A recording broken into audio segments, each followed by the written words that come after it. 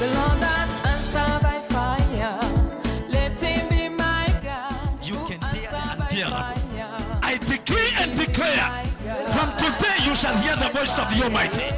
Every battle that comes against you, you shall be stronger than the enemy behind. In the mighty name of Jesus, I decree that this anointing shall be carried even in your house. It shall be carried even in your house. Shall be carried even in your house. Shall be carried in your house. Your house shall be full of the divine presence. Angels of healing. You are healed. Oh, Shakatabakaya. Thank you, Jesus. I see the angels of the Lord everywhere. Right now, I see the angels of the Lord effecting supernatural healing. I see the angels of the Lord everywhere effecting supernatural healing. They're here.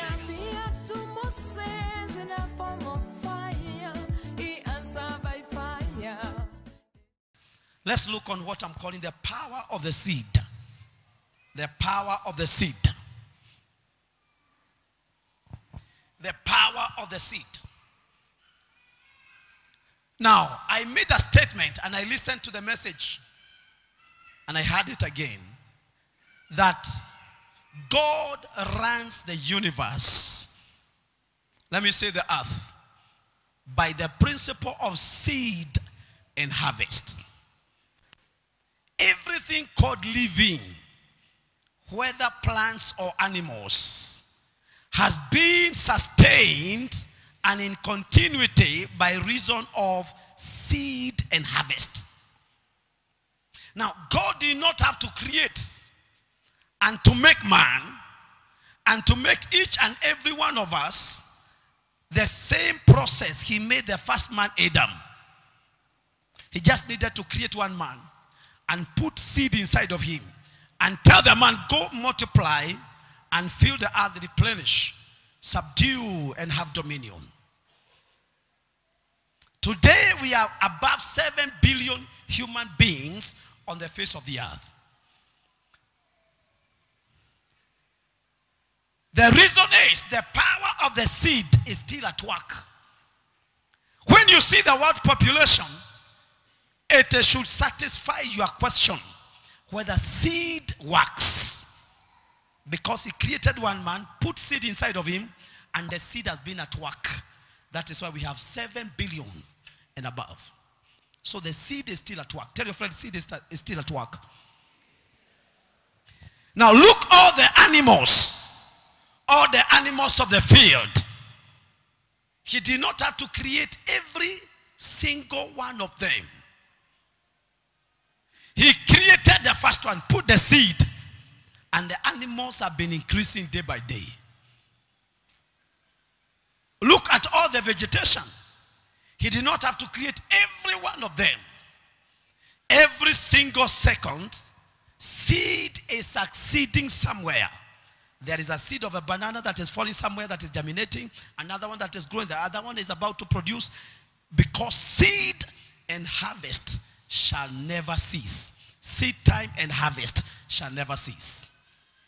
Genesis 8 verse 22.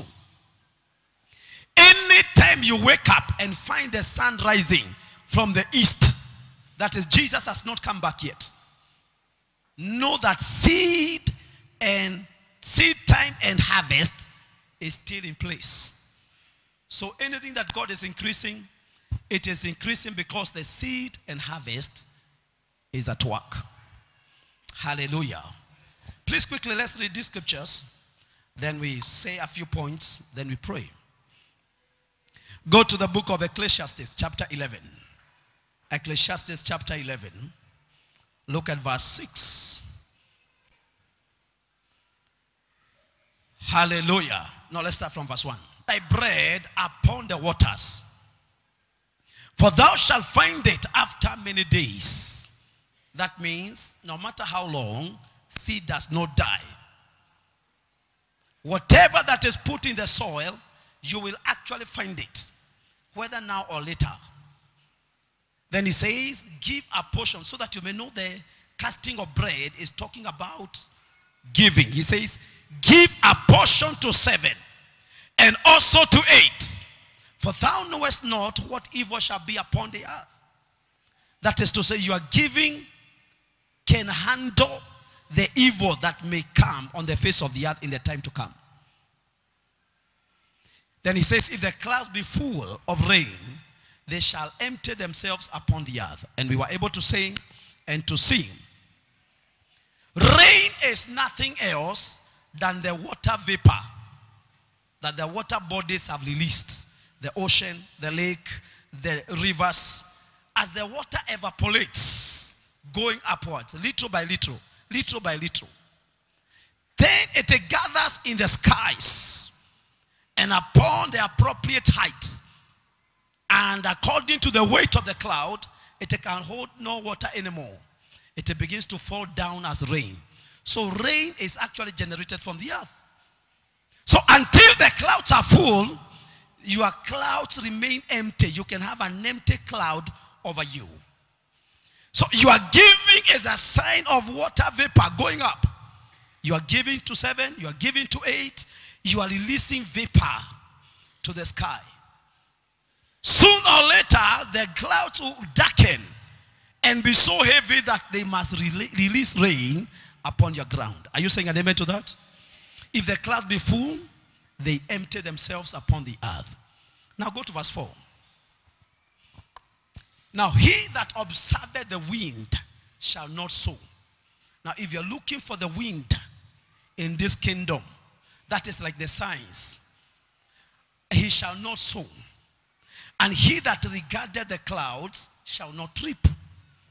So when it comes to kingdom giving, I do not consider the environmental happenings. Meteorological facts are irrelevant in this case. There is no wind coming, yet I'm putting my seed in the ground. There is no cloud forming, yet I believe in the principle of seed and harvest. Because it is not driven by the weather. It is driven by the word of God. God said it. It will come to pass. He that observeth the wind shall not sow. For example, you know, in this country they are crying economy. It appears like getting money is becoming a challenge day by day. You must work extra harder than ever before for you to move financially forward. Even with the economic challenge that is not only in this country, you must keep on sowing without regarding the clouds. Are you saying an amen to that? Move on. In the morning, let's go now, everyone. Let's go. In the morning, sow thy, and in the evening, withhold not thine hand. Don't say, I gave last month. Don't say, I gave during the Apostle Mayanja's meeting. Don't say, I gave last year. Don't say, I gave last Sunday. In the morning, sow thy seeds. And in the evening, before the day is over, withhold not thine hand. For thou knowest not whither shall prosper, either this or that, or whether they both shall alike be good, without considering the clouds, without considering what is happening around. Are we saying an amen to that? Now go to Psalms 126. Psalms 126. We are talking about the power of the seed. When the Lord turned again the captivity of Zion, we were like them that dream. That is to say, when God gives you a turnaround, it will be like you are coming from a dream. How many people have ever had a sweet dream? A sweet dream. I pray from today you'll have sweet dreams. There are people who normally have bad dreams. I declare from today you are not going to have bad dreams. May you have sweet dreams in Jesus' mighty name.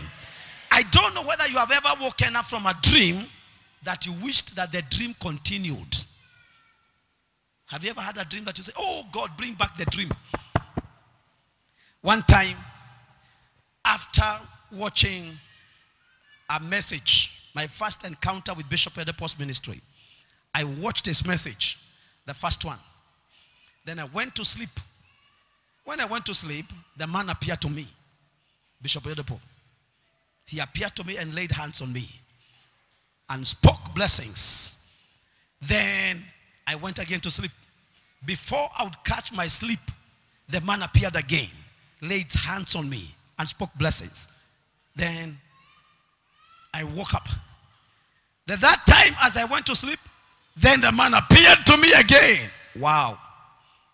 I prayed from today, demons will not be appearing to you again and again. You shall not be afflicted again in Jesus' mighty name. Say a big amen. Say a better living amen. Have you ever woken up from a dream that you wish that it continued? I told you recently that I had an encounter. For me, those are not empty dreams. I had an encounter again. I had Bishop Oyedepo. I was carrying Bishop Oyedepo in my car. When you carry somebody like Bishop Oyedepo in a car, whether in the dream or in the reality, you are not the same. And also when you carry somebody like me in your car, whether in the dream or in the reality. Hallelujah. Are you saying an amen to that? Then I saw myself, the same night, I saw myself in Dr. Copeland's house, and we were eating together. You will not see yourself eating with terrible people. May you see yourself dining with the great. Now the two combined, when you say Bishop Oyedepo and you talk of Dr. Copeland, the world does not know what to say.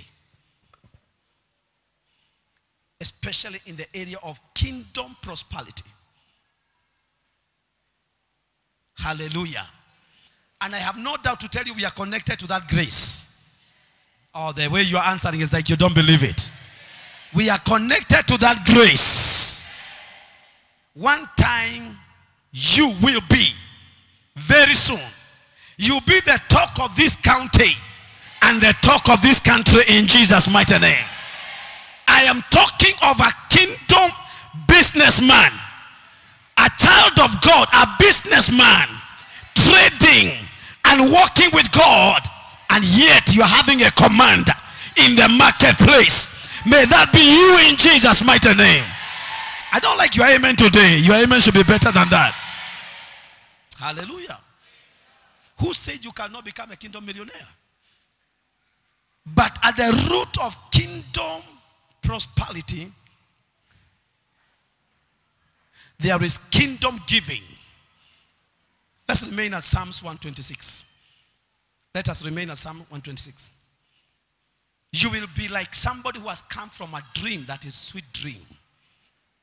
A dream that you say, oh, I wish the dream comes again. Your life is turning around. You are coming from begging to lending. Are you saying an amen to that? Look at verse 2. Then was our mouth filled with laughter, and our tongue with singing. Then said they among the heathens, the Lord has done what? Great things for them. The Lord is turning your cries to rejoicing and laughter. All those that mocked you before, they will see the glory of God risen upon you. Look at verse 3. The Lord has done great things for us, whereof we are glad. Look at verse 4. Turn again our captivity, O Lord, as the streams in the south. That is a cry of help. Then the answer is, let's go. They that sow. Are you there? Let's see the power of the seed. They that sow in tears shall do what? Reap in joy. Verse 6. He that goeth forth weepeth, bearing precious seed, shall doubtlessly come again with what? Rejoicing, bringing his sheaves with him. So when somebody is saying, oh Lord, turn my captivity, that is to say, oh Lord, change my situation, God gives the answer. He that soweth seeds, even weeping, he will doubtlessly come back with rejoicing. The point of your turnaround financially is the point of your seed sowing. There is no turnaround without seed sowing. There is no turnaround. Lord, turn again our captivity. Then he said, sow your seeds. Father, but I'm crying. I don't have. I am painful. I have very little. he that soweth, even weeping, he will doubtlessly come back with a harvest, rejoicing. The only way to stop your cry is by sowing. Now they will come rejoicing. I hope you can hear that better. The only way to stop your cry, your financial cry, Father, why am I going through this? Why are situations so difficult to me? Why am I going through some financial crisis like this? Then he says, he that soweth weeping, he shall doubtlessly come back with joy. I pray and I declare that your weeping shall be substituted with the joy and rejoicing, because your situation is changing from now. Please write this about the power of the seed. Number one, every seed is from God. Every seed is from God. Every seed is from God. You cannot make up your seed. You cannot create your own seed. Any seed that is not from God, then it is not genuine seed. God is the author of every seed. Whatever that has a future has a seed. Whatever that does not have a seed does not have a future. Does not have a future. Does not have a future. 2 Corinthians chapter 9 verse 10. Because he giveth seed to the sower. 2 Corinthians chapter 9 verse 10. God gives seed to the sower. When you say, I am a sower, then God will say, I am the source of your seeds, and he will give you seeds. So none of us will ever say, I don't have what to sow. Are we together? 2 Corinthians 9 verse 10. Now he that ministereth, to minister there means to give. Now he that giveth seed to the sower hath or both gives bread for your food, and multiply your seed sown, and increase the fruits of your righteousness. God is the source of all seeds. God gives you seeds.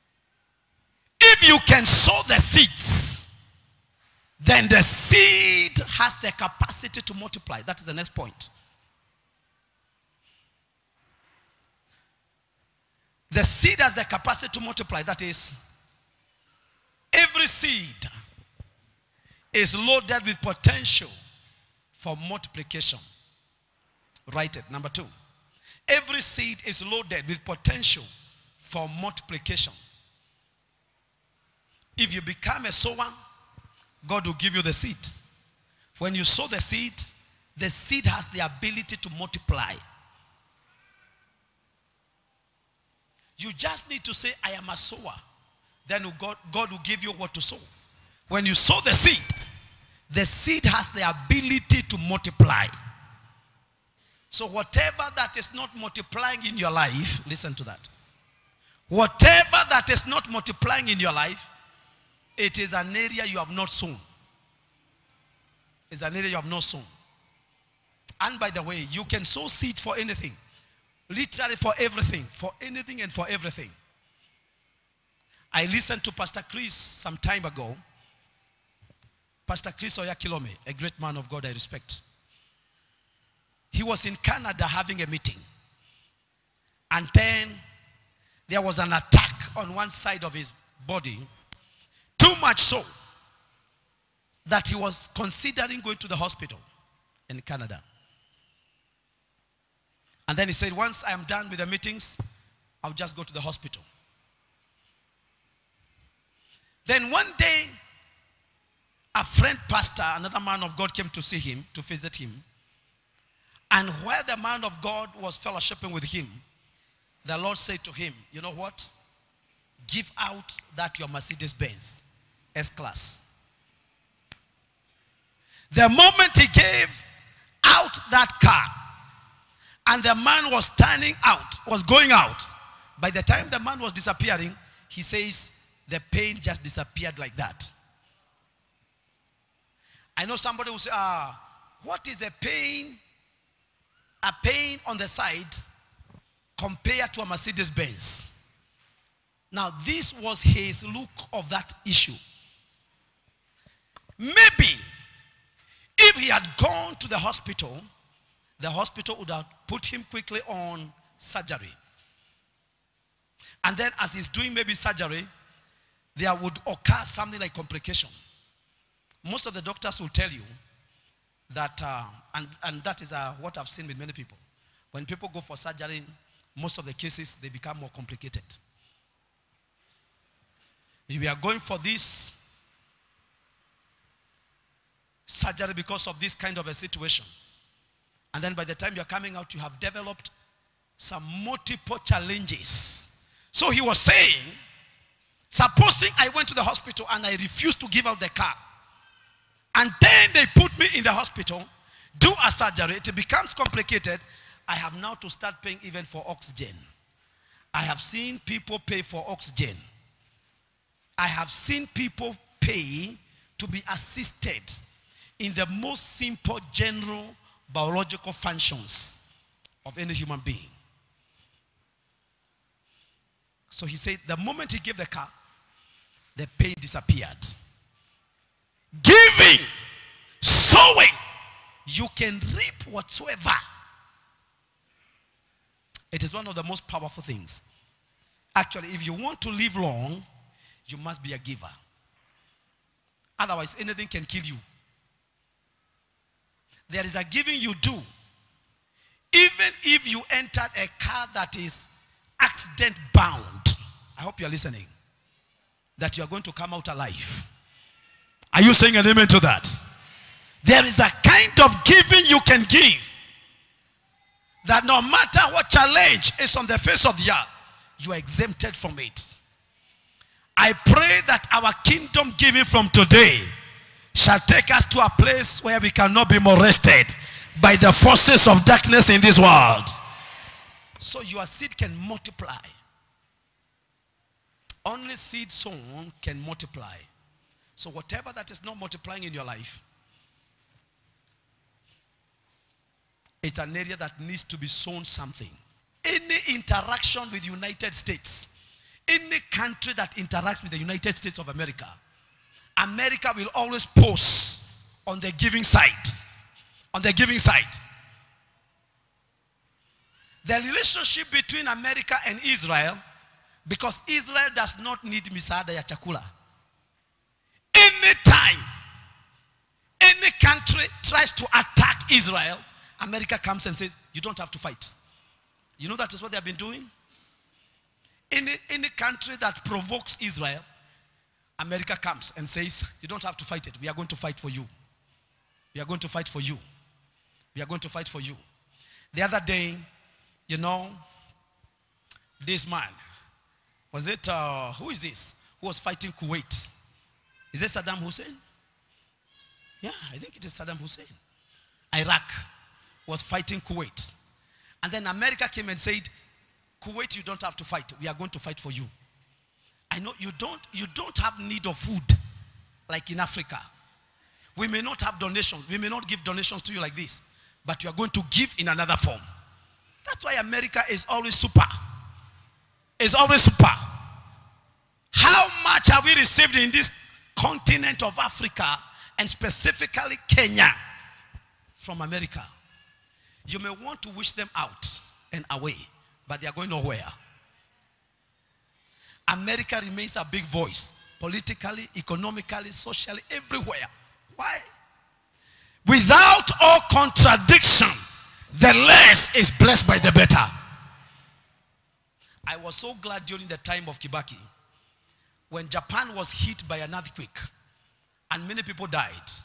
Then for the very first time in the history of this country, Kenya was able to donate. Clap your hands for the former President Kibaki. He organized $1 million as a donation for Japan. Clap your hands hands once again. I wish we can do more of that. When you become a continuous, persistent receiver, forever eternal receiver, you have declared yourself a very small person. When you declare yourself forever a giver, and the giving is not even about how much. Any interaction with me, it is me giving. When we meet, oh, let us meet somewhere for something, for fellowship. Then I am the one quick to pay for hotel bills, for tea, for coffee.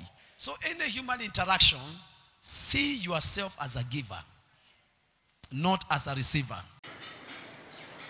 Wow. I believe, my dear viewer, you've been blessed by this program that is Lighting Your World, that is coming to you on this channel. This program, remember, it comes to you every Friday. That is 8:30 p.m. to 9 p.m. I'm Bishop Patrick Kariuki of Great Gospel Visionaries International. I would like to pray with somebody who says, I am not born again. I want to give my life to Jesus. Or somebody who backslid.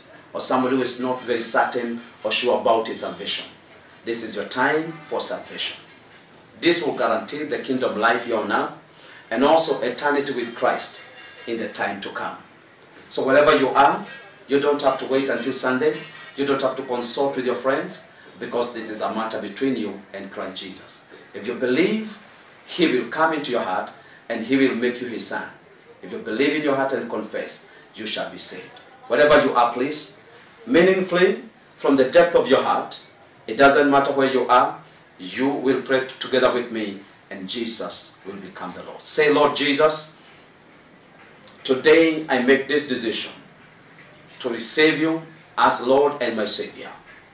Forgive my sins and my wrongs. Write my name in the book of life. I confess that you are my Savior. And I receive of your love, and by faith, by the grace of God, I confess I'm born again. The past is gone and the new has come. I am born again. Amen. Congratulations. You just made it to the kingdom of God. Now you're a son of God. You're a child of God. Men and women alike, you're not born again. If you made that decision, you made that prayer, indeed there's no doubt that you're born again.